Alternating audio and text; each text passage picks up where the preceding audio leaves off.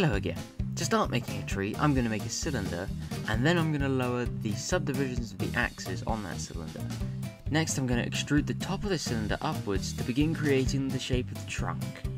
To add some branches to the tree, I'm going to bevel one of the vertices on one of the edges. I make some quick adjustments before extruding this out and then adjusting it again. I constantly adjust the shape of the tree to maintain its natural look. For the leaves of the tree, I'm going to use several spheres, so I'll make one lower the subdivisions on all sides.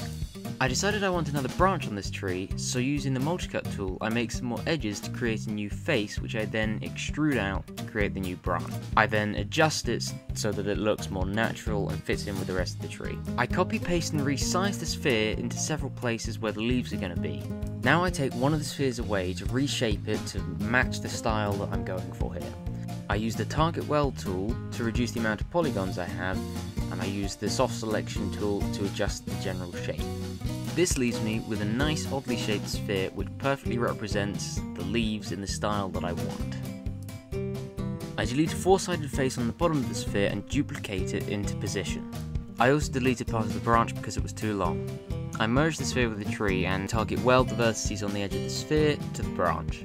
Now that it's attached, I don't like the shape of the sphere, so I decide to adjust it using the multi-cut tool to add more edges and then moving them about. I duplicate the original copy of the sphere we just made, and then I extrude the edges of the open hole inwards slightly, and then using the scale tool, resize them so that they're smaller. I move the sphere into position and then attach it to the branch using the target weld tool once again. I do this again with the original sphere and attach it to the last branch. And that's it, I'm done. Thank you for watching.